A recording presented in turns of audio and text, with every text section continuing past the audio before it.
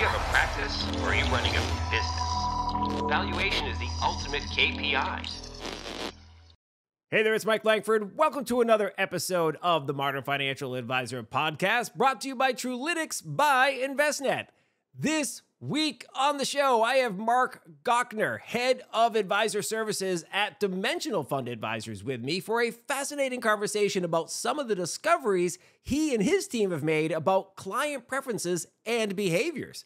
Now, I feel like we're on a roll lately with having several industry leaders come on the show to share the findings of their surveys.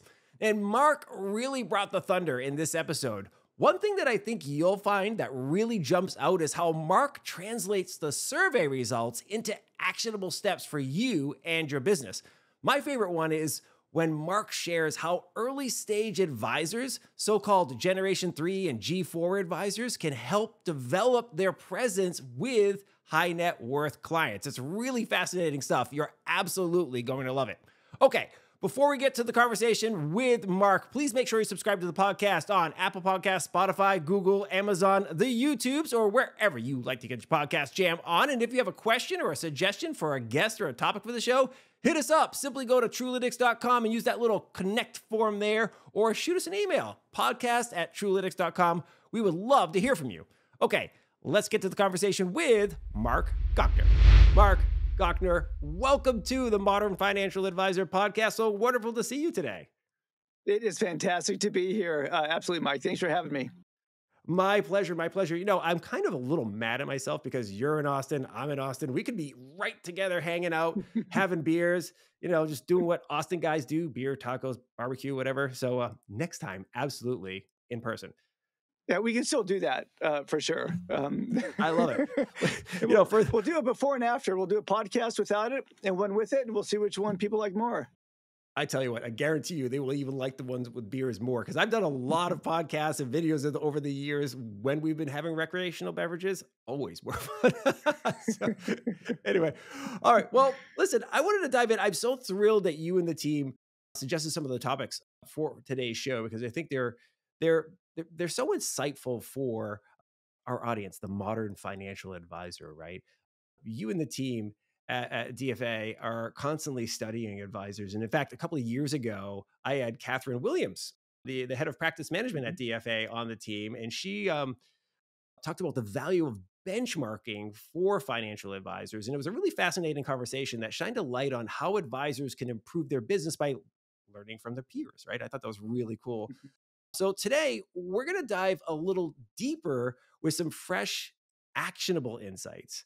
So let's kick things off with some of what you have learned from your global investor study, which looks at the world from the perspective of the clients of advisors. I think this is a really good way of spinning things around. How are the clients seeing the world? So let's dive in.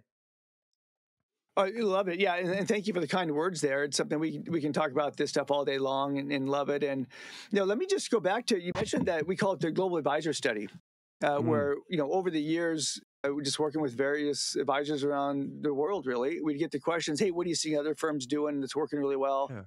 What are you seeing firms doing that maybe it's not working so well? And we said, well, let's just formalize that with some real data that we can share with the clients we work with. And so we started that. We call it the Global Advisor Study. I think we just wrapped up entering our 12th year of that one. And then probably about 5 years ago, the advisors said, I love what you're doing on the advisor side. I'd love to understand more about our clients, the investors. Yeah. And so we launched the Global Investor Study, which you just referred to. And, the whole goal there is just, what can we do to better understand the clients of the advisors? What can we do to better understand the client experience they're looking for, so we can all go out there and deliver a better experience and ultimately, provide a better experience for the investors as well as prospects coming in down the road. So, we learned a lot. Some of this stuff, it just confirms the things you're doing. Some of the things that challenge you as well of how do we think about continuing to evolve the client experience? So quick question, to set the stage a little more so that I think the audience understands the study and the people that are in it a little better. Is this a broad range, spanning the whole spectrum from early stage investors, right? Clients who are really kind of getting their investment journey going, and more mature, and then maybe in the high net worth and ultra high net worth? Are you kind of looking at different segments as well, or is it kind of like one universe? It turns out to be a little bit of everybody in terms Okay. of tenure of the relationship with the advisor, as well as ages, as well as various size of investable assets. And so what we do is we open it up to the advisors. It's up to them to participate in however shape or form they want to. They can send it to all the clients. They can segment it by certain clients. They have multiple offices. They can segment it so they can see the responses from one office compared to another office, which I think is incredibly important because it's so important to think about your consistency of brand across the advisors, across offices, if you are in more of a national type of firm. But what we get then is we don't get any client information, and we don't want it at all. Right. It's an anonymous study, so the investors are free to answer it however they so choose.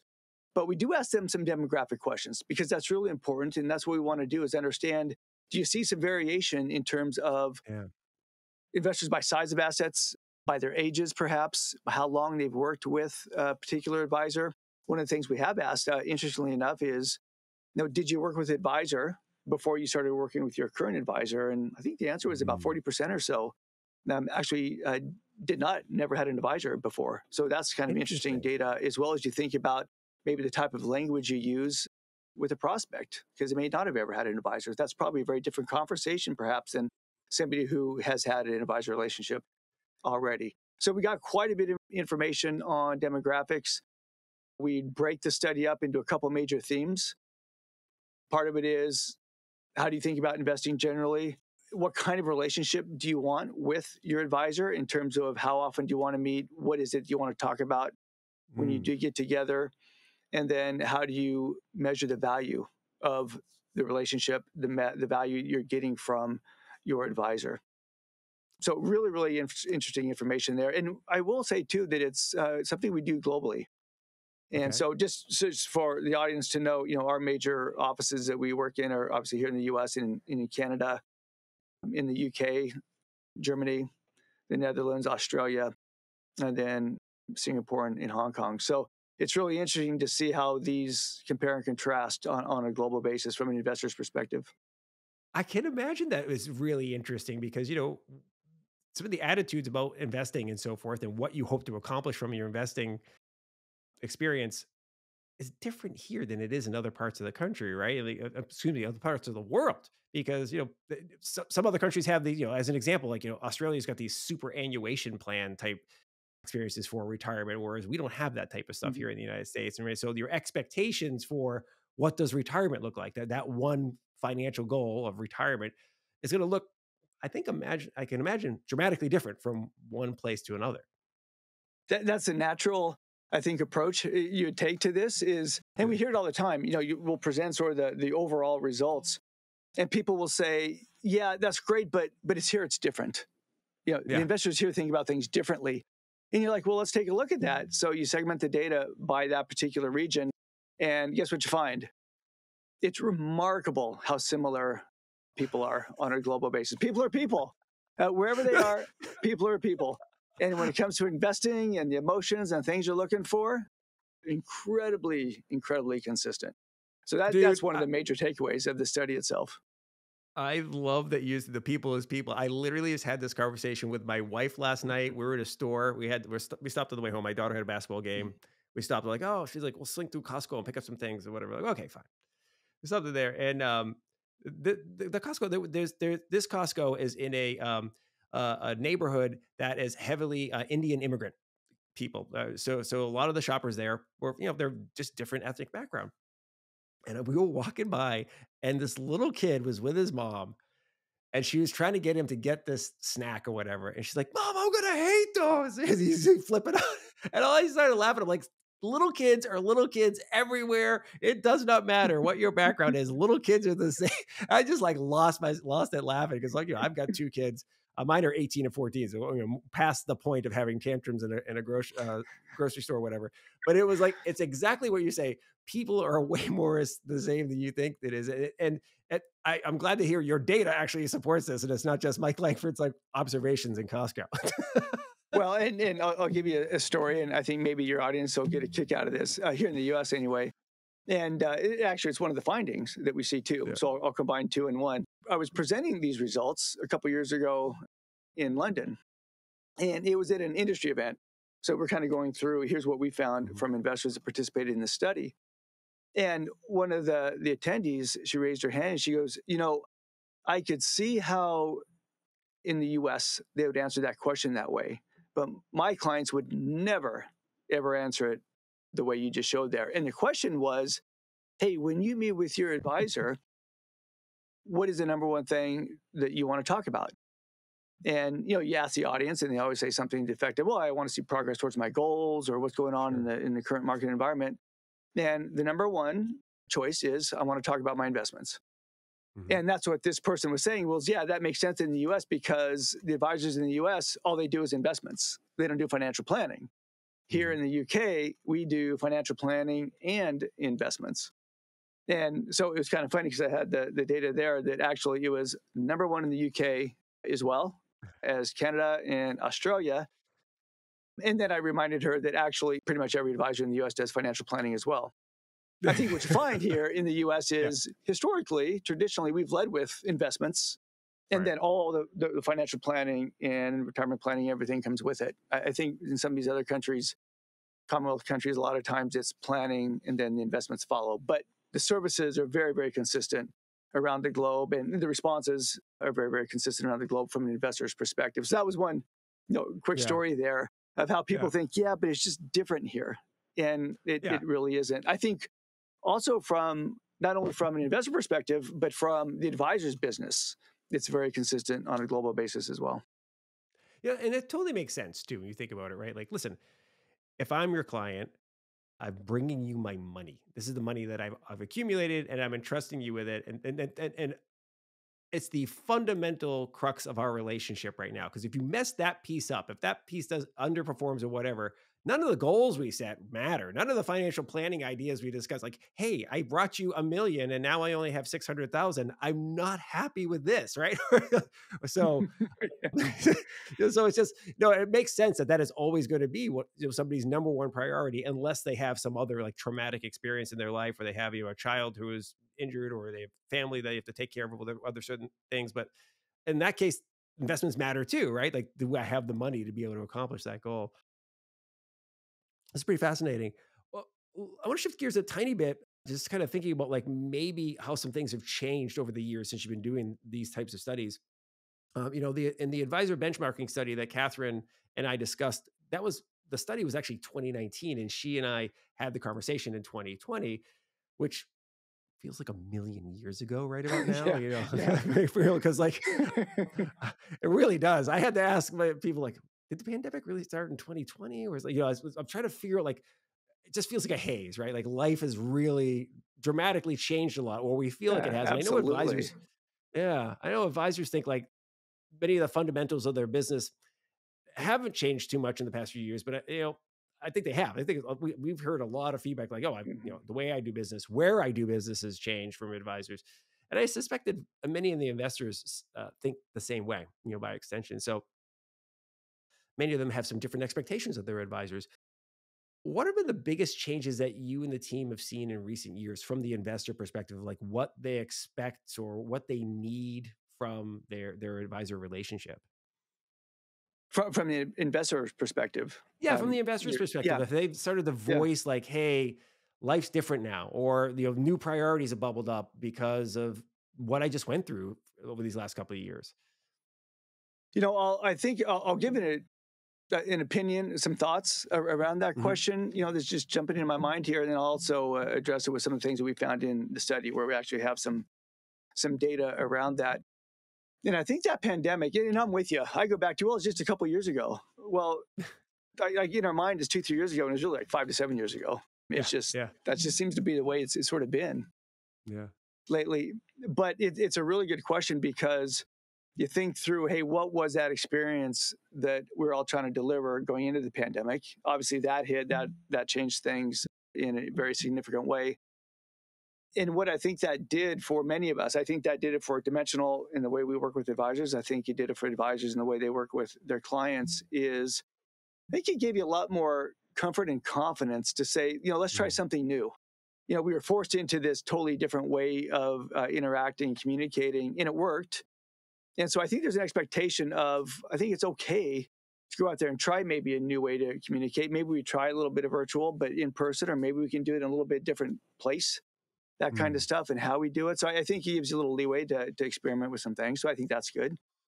One of the questions that we did ask in the last study, is, okay, going forward, how do you want to interact with your advisor? Because I think it was probably, maybe 6 years ago or so, we asked that question in both the advisor and the investor study of, how do you want to interact with your advisor? In person, on the phone, virtual. And virtual was like 8%. Like it just didn't really cross too many people's minds. Some advisors were doing it and very, very effectively. And they were huge advocates of it, like 5 years before the pandemic. Yeah. Pandemic hit. And so then we asked a similar type question. And, one of the questions we say is, well, how many times do you want to speak with your advisor? And the answer on average was about 3.8. So that's speak to. It's not just me, but speak to. And then we asked, okay, as a follow-up, what does that mean? And about half of that was a virtual interaction and half was in person. So there's still an appetite to get together in person, but probably less than it used to be. I think now the efficiency of virtual is just so advantageous for both sides of it, and people are very comfortable with it. I think what that does, though, are a couple things, is if you're interacting virtually now and there are charts you're trying to show them, or maybe some different graphics, or you're trying to keep their attention, you better be incredibly dialed in on how effective you are at that, what tools you're using, because in some cases they're on their phone, right? And they're not going to see whatever page you're holding up or whatever you're trying to share with them. So, you got to really spend the time to think through this and deliver a proper experience for that. Know your backgrounds, know your camera angles. That's all part of the client experience. That stuff matters. Just like what we were doing, on this one, you got to get that stuff right. The other thing I think that's coming into play, and this is something that, again, you have to be very thoughtful about how you're communicating with clients, is, and this is really societal. You think about our attention now and our time. There is so much competition for our time and I think our mental energy now in society today. And so the fact that, okay, I am going to make a couple hours available for my advisor, that's getting harder and harder, I think, to come across. And so when you have those couple hours, there's probably so many more distractions now, whether you're virtually, maybe they got a phone in front of them, stuff like that. So what are you going to do to make sure you maximize that hour to get the points you're trying to get across, establish a relationship and a rapport with the client, make sure they're hearing what you're saying. Most importantly, make sure you're hearing what they're saying and what they want to talk about. So I think you just got to get really, really clear and dialed in on how you're going to have those effective communications. I think the other part of this, and I'll stop here too, is the expectation for a response for something is so immediate now, and by that I mean the ease of doing things. So this is where, you see it with advisors, and I think they're doing a very nice job with these kind of things, where the ability to book a meeting, the ability to go online, whether it's to book your haircut or book a meeting with your advisor, like you want to be able to click a button and do it right then. Like I don't want to pick up my phone and have to be on hold and wait to do that stuff. We need instant responses to this. And you mentioned your kids. I've got kids in their early 20s. I see it with them where they're like, yo, hey, Dad, check this out. And they show their phone and click on something. If it doesn't pop up in a second, they're literally like, okay, well, we'll, never mind. And they put the phone down. Like there's just not the patience for those kind of things in communication anymore. And so you got to be real thoughtful how you're going to make sure they're hearing what you want to say. I love the points that you just made there, and to kind of echo what you're talking about, the need for being adept at, if you're going to have digital communication. So if you're going to be using Zoom or some other tool to hold your client meeting, you had better get good at holding their attention. And I say that because, hey, listen, we've all been on a webinar, and you're lying if when the webinar is going on, you're not kind of like poking around on the website, checking your email, doing other things other than paying attention to the webinar, right? That's why we decided, all the webinars that we produce, we decided to do them a little bit differently and make them more conversational, actually have the guest and the moderator on like speaking, because like you lose somebody's attention when they're just looking at slides. And if they know you can't see them, they're out. Right?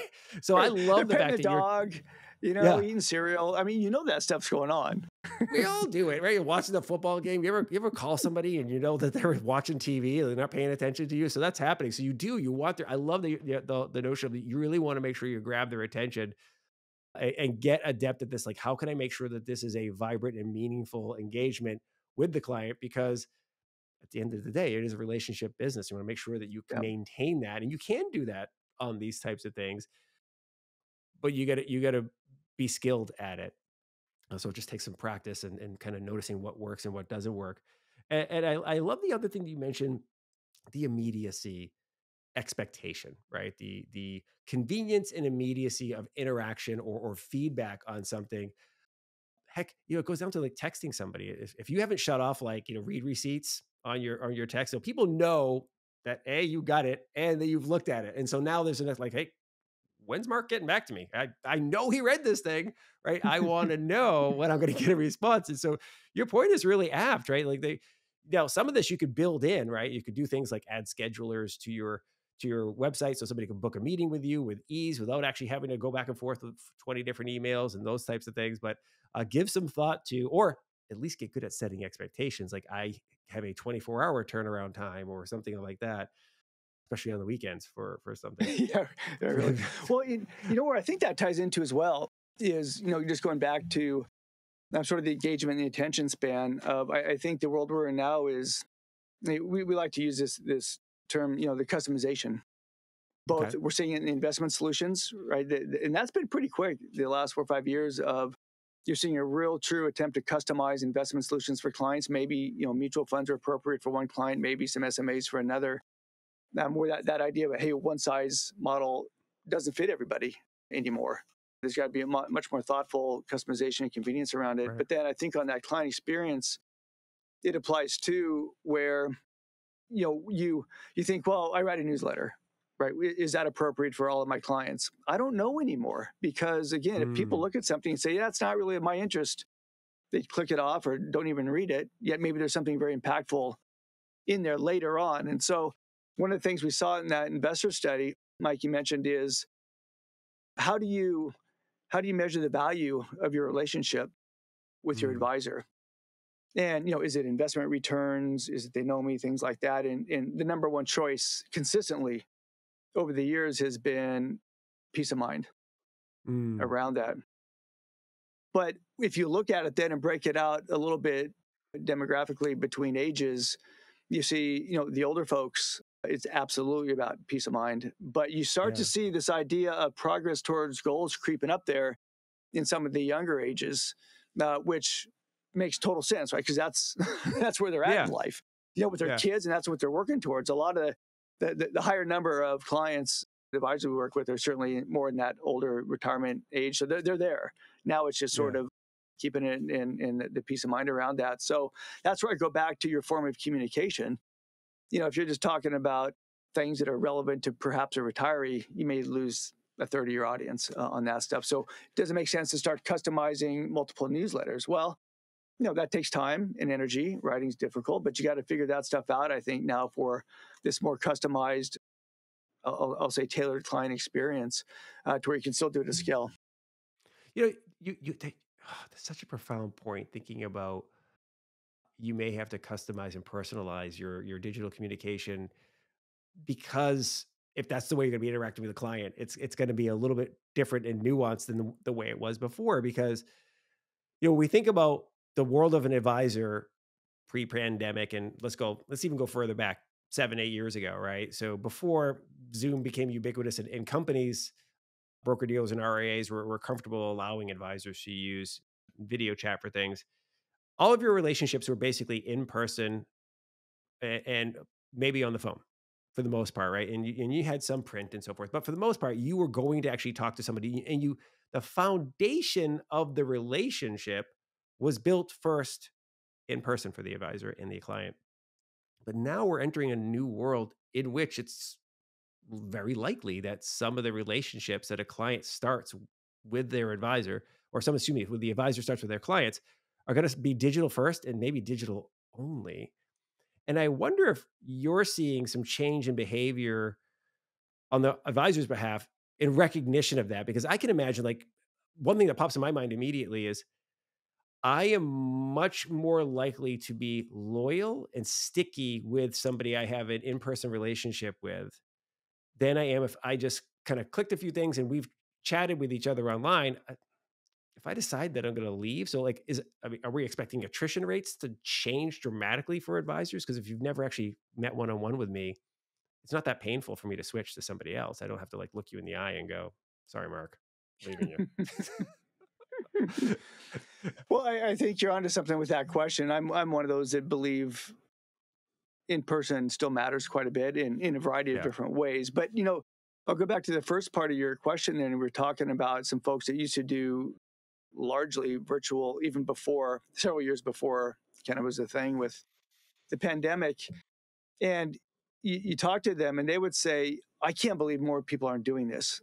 Because it's Mm, such an efficient way to run your business. And I think the key goes back to that of setting proper expectations with a prospect as they're mhm, coming in. Because what this advisor that's coming to mind would say is, "Hey, listen, here's how," he would meet locally, certainly in the city he lived mhm. in with clients for sure.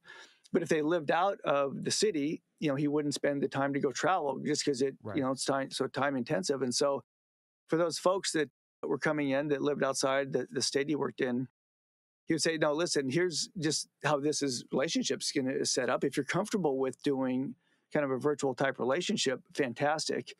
If you're not, that's okay too. But just from a scalable perspective and a business perspective, I won't be making trips out there."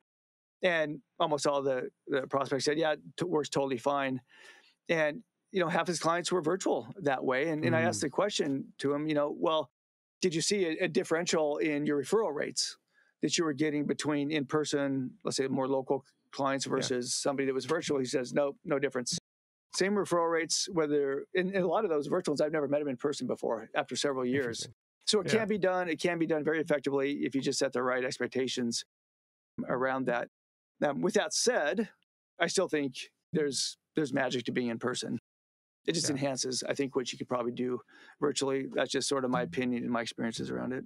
Yeah. Yeah. It'll be interesting to see how it evolves, right? Because again, you have a and it's not even just one demographic, right? Like you've got a new populace that some has been shaped by the tools that we've been given, and some tools we were forced to use because of a short period of timeline where we couldn't be in person, where people are very comfortable talking virtually. Like my parents, my goodness, they prefer to text me than talk to me on the phone. They just when did that happen? And it happened really quick. All of a sudden, it's just like they'd rather call me, text me to say even stuff to I'm like, isn't this a phone call conversation? I'm getting like texts from my parents about that type of stuff. So demographically, I don't think it matters in terms of an age bracket anymore. So it's definitely some stuff to be mindful of. Let's shift gears a little Hey, can I bit. just mention one thing around that, Oh, and then please we can move do. on? Yeah, And absolutely. again, I just want to be very clear. Virtual is here to stay for sure, No, for and I think sure. it's very effective. It's just maybe there's some ways you just want to think about enhancing it with some in Yeah. person. But going back to the comment about older folks, and that goes back to this advisor I was mentioning earlier. He would say that everyone thinks that it's the older folks that aren't really capable with technology. He goes, "My experience has been the opposite. They're very Mm, comfortable virtual because that's how they interact with their grandkids so often. So the idea of yeah, FaceTime and being there no issues with it. They're very good for at logging sure. in and dialing in. So just, we sort of have our biases at times, but again, I wouldn't always trust them. Just make sure you reach out to clients and know what their perspectives are and how they want to interact. It's really probably as simple as that. Well, and frankly, it's like if if you're starting to get into an older part of your life, you may not want to drive to an advisor's office. You may not want to have to worry about hosting them at your home, right? Because like there certain things become more challenging as you get older, and so embracing digital technology, which has been made easier and easier. It's not like clicking talk via FaceTime on your iPad is all that difficult, right? If we can do this type of stuff. So I agree with you wholeheartedly. It's not going anywhere, and in fact, it's going to accelerate. And I think it's up to the advisors to embrace it in a way that it continues to have strong relationships with their clients, right? To foster strong relationships with their clients.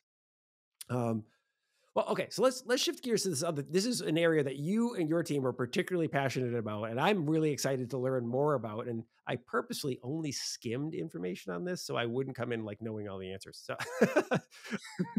yeah, in our prep call, you mentioned your Dimensional 360 program, and described it as a program that helps you be as successful as you can be. I think I paraphrased it correctly for the way that you mentioned it. So before we dive into the details of the program, and I do want to hear a lot about it, let's define success because that's different for everybody, I think, because the nuances are going to matter here. So the framework that you hit on the dimensional 360 program, it says number one, investments, communication, and then number three, strategy. But let's start with like what is success, and then we can dive into all those types of deals. Actually, you phrased it really, really well. And I like to use a similar type language, which is, what all this is designed to do, this, tools and resources, is to help advisors be as successful as they want to be. And we say that because success does mean different things to different people. Some firms absolutely just, they want to grow revenue. And that's totally fine. Others say, I have a wonderful lifestyle business and I just want to keep that going. Others say, hey, I want to solve some succession. And if I can get some of the ownership down into next gen, that's success.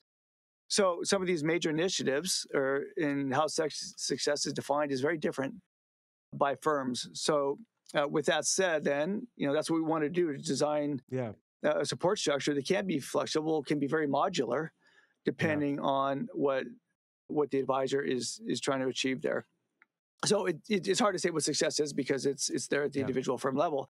Now, you did a good job with your notes there, good memory there, kind of laying it out of what Dimensional 360 is, which there are those three major pillars. It's the investments, the communications, and strategy, as you mentioned there. And, we think about that almost in terms of a chronology, in terms of the relationship that we've had with advisors, which, for us, it's generally the investment solution that draws advisors into working with Dimensional.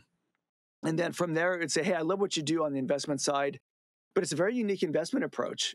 This idea, the way you use prices and making decisions around differences in returns and securities, the way you implement, how it's different than indexing. It's not really traditional stock picking. So how do I talk about Dimensional? How do I communicate some of these ideas in investment philosophy? What resources do you have for me?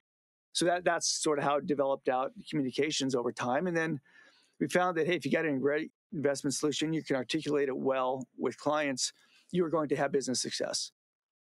And what do you need to do to be able to think about your business as a business? And for a lot of advisors out there, they got into the business out of the love of the investments, the planning, taking care of clients. And of course, they do that well and they're good at it.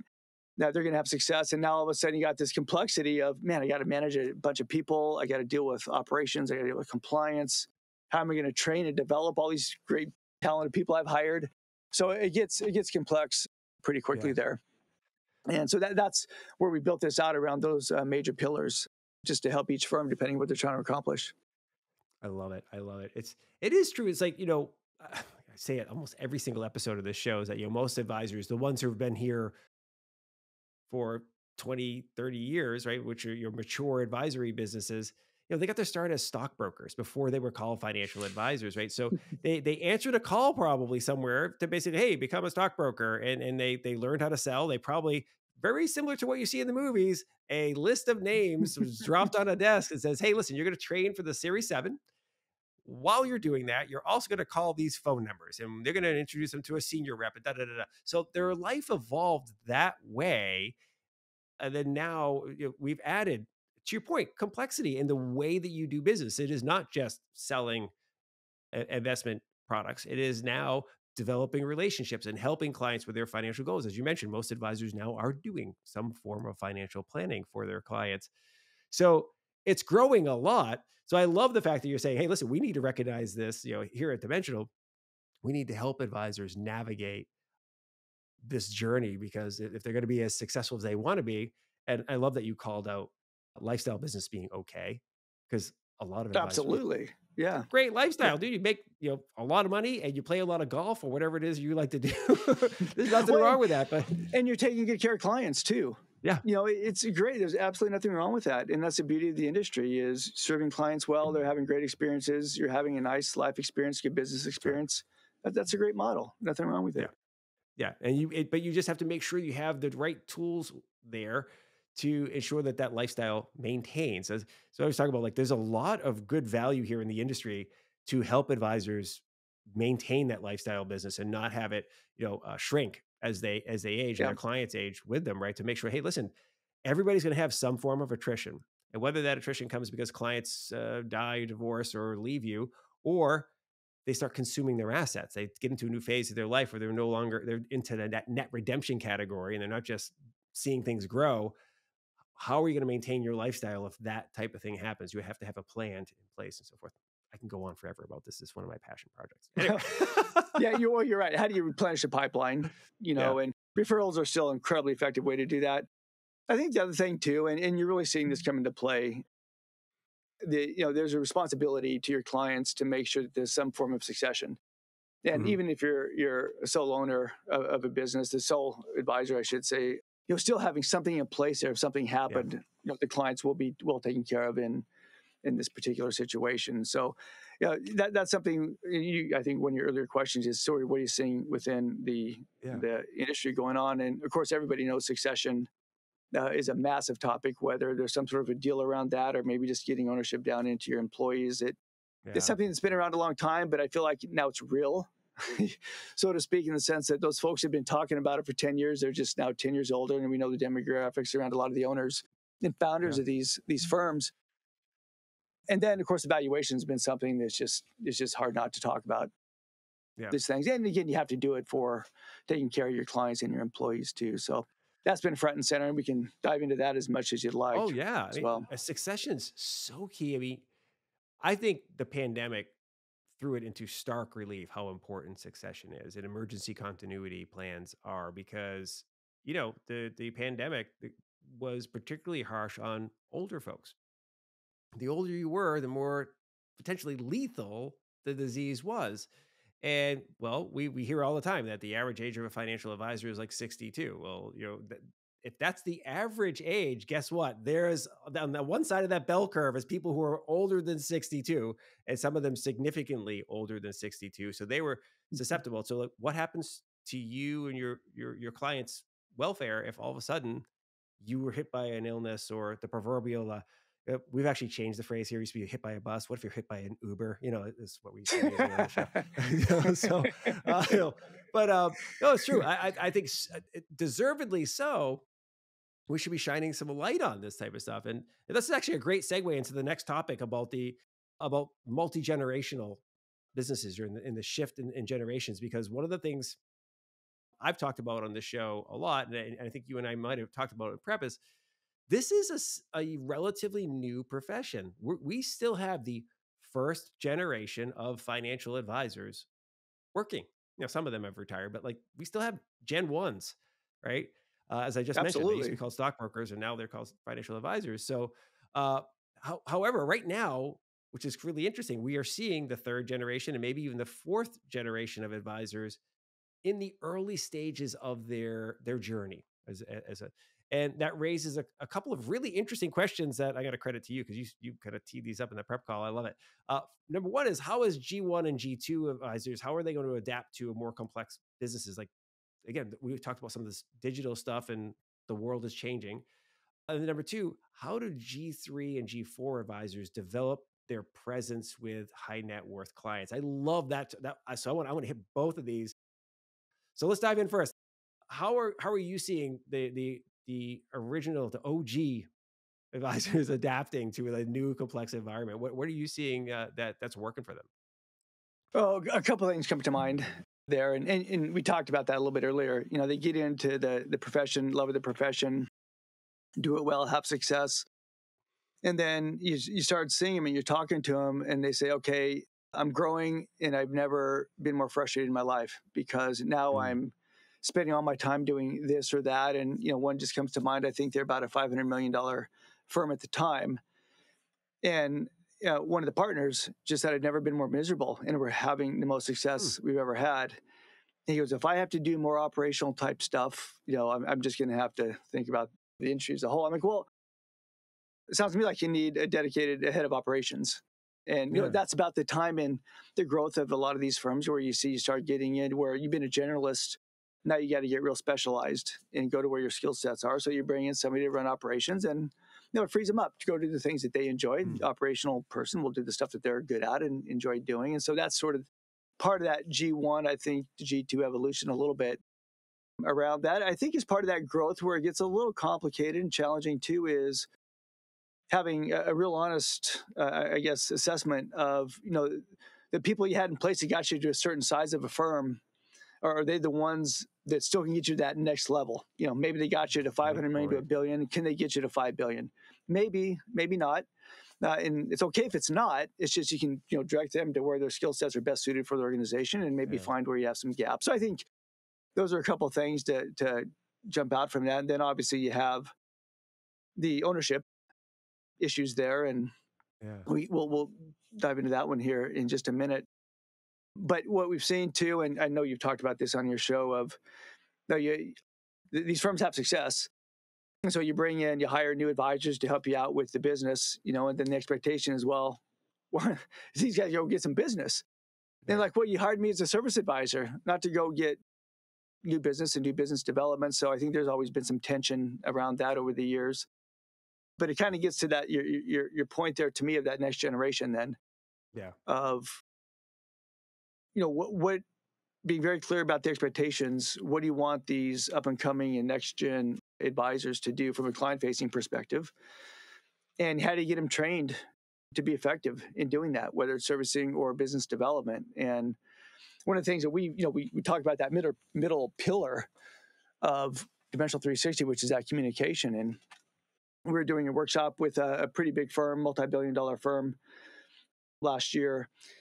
And all the client-facing people were in their room. And we built out, I think, a very effective framework for communications. When you think about, we call it the 4S framework, but it's the script, what are the things you want to say, how you can use storytelling effectively, what can you draw, a sketch, we like to call it, and then the supplements, which are, hey, so what are some of the supporting materials? And, each one of those can be very effective in engaging a client in trying to communicate some various aspects to them. But as we were talking about this room, we asked the question, how many of you use these things in your meetings?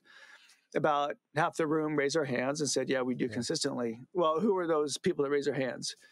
It was probably those over 50 years old, right? Mm-hmm. So eventually you figure this stuff out. You do thousands of meetings, you eventually figure out what works. Now, could you do some training to where, hey, with these younger folks then, and I say younger, meaning somewhere between, coming out of school, undergrad to maybe it's mid-30s, somewhere around in there. Okay. Instead of now learning it over 2,000-3,000 meetings and getting really good at it, can you do some training and shorten that up to 200-300 meetings and become very effective? If you're a 28-year-old, you're not running around with $5 million people too often, $5 million of AUM, so what kind of training can you do to have, I like to use the word presence, where you're trying to establish credibility with somebody. Let's say you're, again, 28 and you're talking to a 60-year-old couple with $5 million.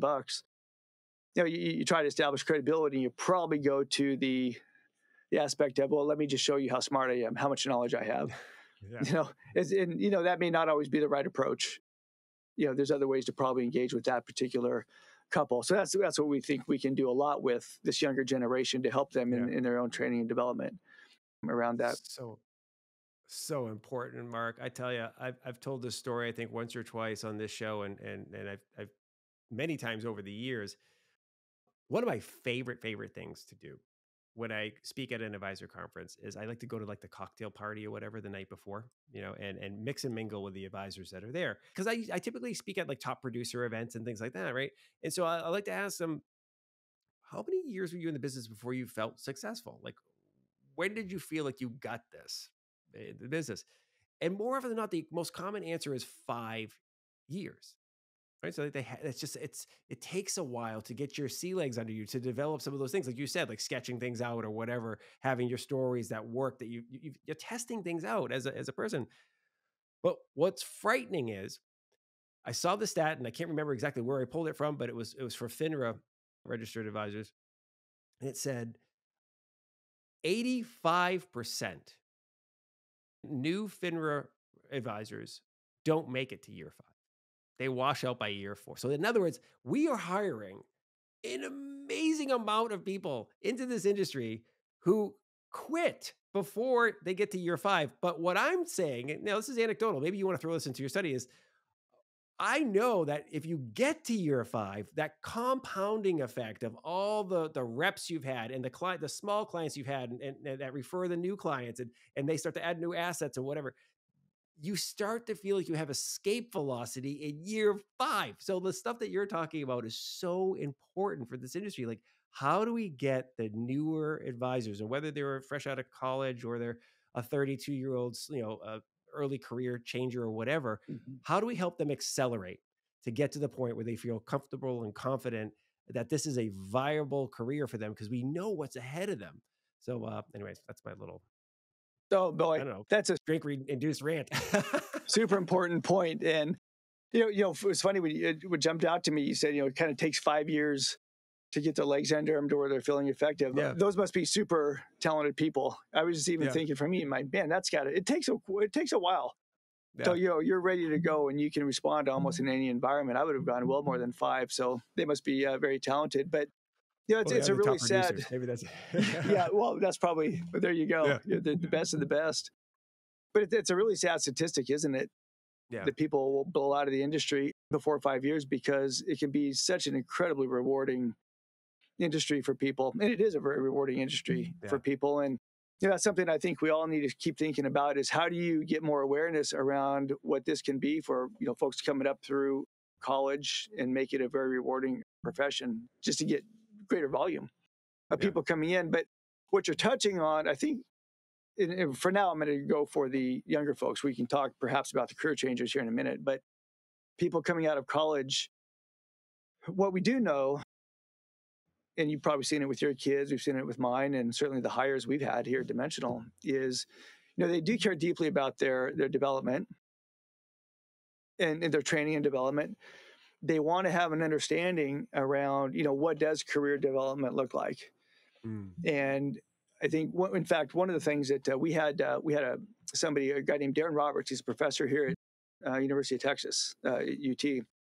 And he started a really interesting class years ago. He has a fantastically interesting background. He was in the NFL as a coach for a while. And then he got in and started a class there at UT, which was designed to, help develop leadership among athletes. And then over the years, it's become, I think, one of the top 3rd most popular class at UT. And it's about developing leadership skills, for young folks. But one of the things he said, because I asked him the question, all of us, we get old and we do back in my day, I walked through snow and this and that. And, so I asked the question, are they really different? Or is that just more in our mind? Or what we're seeing here in these younger people coming out of college really different? Mm. And his comment was, I've been teaching this class about 8 years.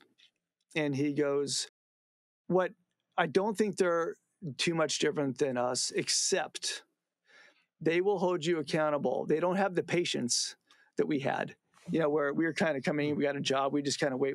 And he goes, they're not that patient. He goes, if you tell them this is what we stand for as a company, sort of our mission, and if they don't see it pretty quickly early on, they're very quick to make a change. Or hey, you said this is what my development, my career would look like. And if it's not developing at the speed of which was communicated to them, at least if they understood it, they're pretty quick to make a change. So I just thought that was an interesting perspective from somebody who's been involved in that very closely for 8 years, because I think it ties into your point there around that 5 years. If whatever their expectation is of coming in, and this is, I guess, a FINRA through a licensed experience, something wasn't met in what they were looking for, or at least communicated to them. So I think we all got to get better about setting proper expectations. And that doesn't mean you accelerate them to a program. No. It's just you're very clear to say it's going to take you these many of years to be really good at these particular skill sets to get you to the next level. And if we lay that out, I think they can hold us accountable to train them properly, but they have to understand there's a real progression here. You have to get to a certain point to deliver the experience that your organization would expect for their clients.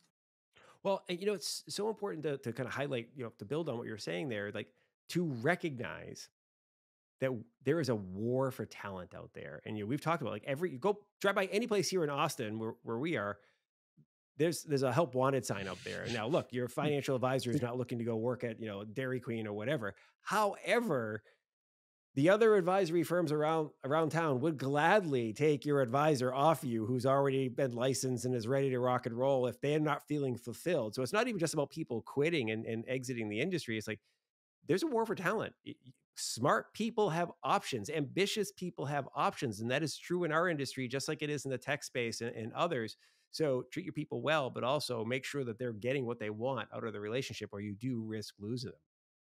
Well, and that's where, we again, part of that communication pillar for us is, yeah, part of it is to say, hey, here's some resources and content and things like that you can go use with your clients, because the whole goal of that is, instead of a bunch of advisors, I like to say, messing around with PowerPoint, if we can give them some things that are high quality, they can go spend more time with clients, which is what's going to grow the business and most important. But the other part of that is, a lot of these organizations, they're just not at the scale or size to be able to provide a full-on effective training program for people. So that's something that a lot of our clients have been able to leverage. The things we've learned over the years is we're growing. I always say here at Dimensional, we're very similar to an advisory firm. We care deeply about clients. We want to deliver a great experience. We're trying to find talent, hire them, and develop them and train them. We just have a different scale, perhaps, than advisor firms, but it's still the things you're trying to accomplish and grow as an organization. So we just try to take the things we've learned over time and go out that and offer it up to our clients. Well, and that's, one of the reasons why I love having folks like yourself on the show, right? Is that you have the bigger resources, you have the knowledge, and you've actually taken the time to go out and study the industry, whether it's looking at the advisors or the investors, and you have this macro viewpoint, right? But you can bring it down to an individual advisor level as well. And so it's actually a wonderful resource for individual advisors, but all of us in the industry to learn from that. So I really, really appreciate it. That being said, I know we're basically just about out of time, but I want to hit you with my one last question, which I love. Is because of that macro view that you have and the unique perspective and how many advisors you're able to talk to, are you seeing anything bubbling up below the surface that maybe hasn't hit the kind of, let's call it cultural zeitgeist yet for advisors, that we can be on the lookout for? Like, hey, be mindful, there's a new trend coming that you may want to think about. Bubbling up. I'll tell you what comes to mind on that. There's been a move here in the U.S. for the last several years. Obviously the consolidation, you're seeing a lot of these firms going up and buying up, the big companies buying up a lot of advisors. Certainly that's self-succession for many firms. And you just getting these bigger firms. You're seeing it also with maybe some of the various asset managers or custodians that are getting into offering advice. And that's something that we haven't done. We don't want to compete with our clients, rather we support them. But I mentioned that because it's interesting to see how in the U.S. it's kind of moving towards this vertically integrated entire solution of custody to advice to investment solutions. And yet you go to, say, Australia, for example, and they had that in place. And over the last 5 years, that has completely been unwound. Part of it was regulatory requirements because they're starting to see a bunch of conflicts coming into play. So I mentioned that to say it's very interesting to see how things ebb and flow over time. And, you mentioned the stockbrokers earlier. It used to be these big warehouses with stockbrokers, and there's this move to independent advisors where they have their own company. And now you're seeing a bunch of these consolidators come in and buy up a bunch of these firms. So it'll be interesting to see how that unfolds over time, to where, these large firms, does the young up and coming talent stay there, or do they go start their own firms over time? That's what's going to be super interesting to me in the next 5-7 years. I love it. I love that notion of like, hey, we get big and then we get small again. I just keep it keeps doing that, right? Just as we get big because maybe for safety or like you said, for succession reasons. And then at some point in time when the next generation of advisors are there, like, what would be awesome if I had my own small boutique firm? I think I'll break away and go do it. Like, so I wonder if that'll just kind of keep being a cycle every decade or so. You see like expand, contract type of deal. Very, very cool. Well, Mark, this has been fantastic stuff. I really appreciate you carving out the time to come on the show and share all your insights. People are going to absolutely want to follow up and learn more. What's the best way for people to follow up with you individually, and then Dimensional more broadly, I guess, is dimensional.com. But how about the stuff that you're working on? How can people follow along with that? Oh, geez. Well, me individually, Happy to talk to anybody interested. Mark.Gochnour, dimensional.com. Obviously, our website, dimensional.com. There's a whole bunch of dimensional folks all around LinkedIn, Okay, perfect. like everybody there. But it's just something, again, going back to, it's just such a fantastic industry. Anything we can do to help an advisor think about their business, whether it's, hey, they're looking for, more efficient investment solutions or business solutions, be happy to talk to them. We can talk about this stuff all day long. Sounds great. Well, thank you very much for being on the show, Mark. Great having you All here. right, Mike, a lot of fun. Thank you. See ya. Thank you very much for listening to and/or watching this episode of the Modern Financial Advisor podcast. It's always fantastic to have you with us. Huge thanks to Mark Gochnour from DFA for carving out the time to share some of the great insights that he and his team have compiled. I love how DFA and the advisors and their clients who participated in the survey are so generous with their experiences. It really makes a difference when we all contribute to improving the industry. All right. As I mentioned at the top of the show, please make sure you subscribe to the podcast on your favorite podcast platform. And if you haven't done so already, give this episode a share on LinkedIn, Twitter, Facebook, wherever you hang out online. Chances are, if you found it interesting, so will people in your network. So be generous. Share this stuff out. Just like those advisors and the clients who shared with DFA and DFA shared with the world. Just share the good stuff, okay? And I like to think this is good stuff. All right, that's it for today. As always, be nice to each other. We'll see you next time on the Modern Financial Advisor podcast. See ya. Bye.